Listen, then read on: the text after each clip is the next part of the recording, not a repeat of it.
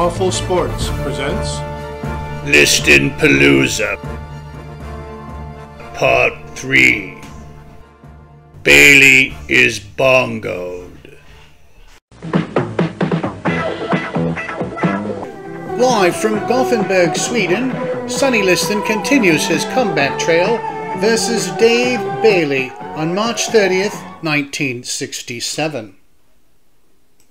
Sonny Liston is on his European tour on his third bout from his disastrous Phantom Punch loss to Muhammed Ali, coming in with a record of 37 wins, 28 knockouts, and 3 losses.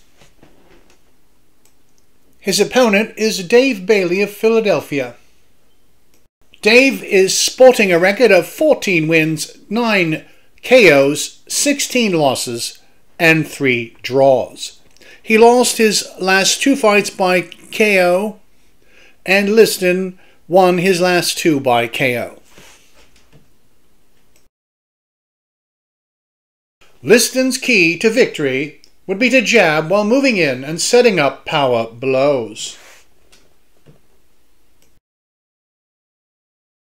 Bailey's keys to victory would be to counter, hope to catch Liston coming in, wait for him to tire, maybe eke out a decision, or get lucky with a late round KO.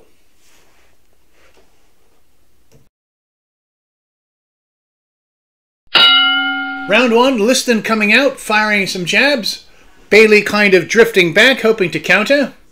Liston tries to hit him with an uppercut and misses with a couple of hooks as Bailey slips back into the corner.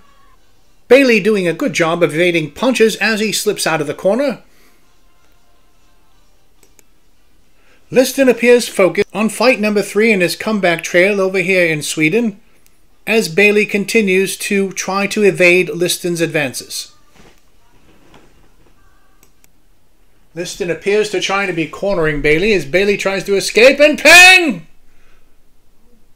Right hand knocks Bailey sprawling to the canvas as the referee counts, but it appears that Bailey will not be getting up. He's trying, oh, there he goes. KO Liston. Liston still appears to be a force to be reckoned with in the division with this spectacular knockout, but let's check out the footage. Bailey was giving a good account of himself up to this point. He was evading most of Liston's blows. Liston wasn't cutting the ring off very well, but here we see, right here, Liston cuts him off.